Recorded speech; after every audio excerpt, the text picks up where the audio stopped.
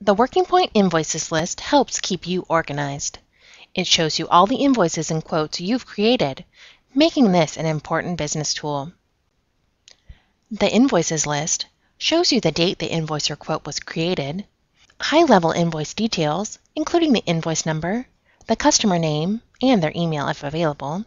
This link opens the invoice view for any invoice or quote.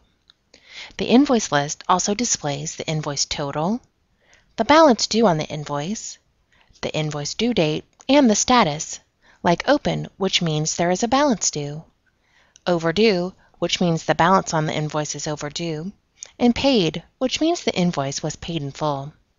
Quotes only show totals, and their status is quote. By filtering and sorting the list, you can learn important information about your sales. Take a look at the invoice list summary information here. This summary information changes depending on the list view. You can change the list view by selecting a combination of status and date.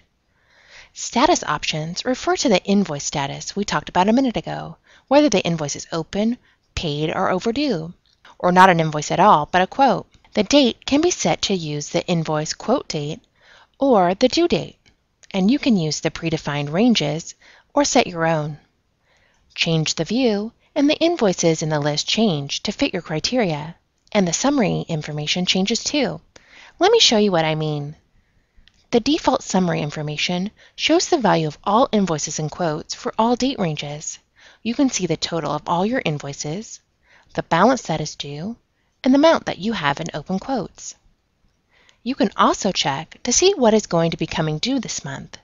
Select all invoices, then change the date to due, and click this month to see the invoices due this month and the sum of the invoices. This will help you to know what you can expect to see coming in over the next 30 days. You could also use the sort links to change the order in which the invoices are listed. You can sort ascending or descending by date, number, customer, total, balance, and due date.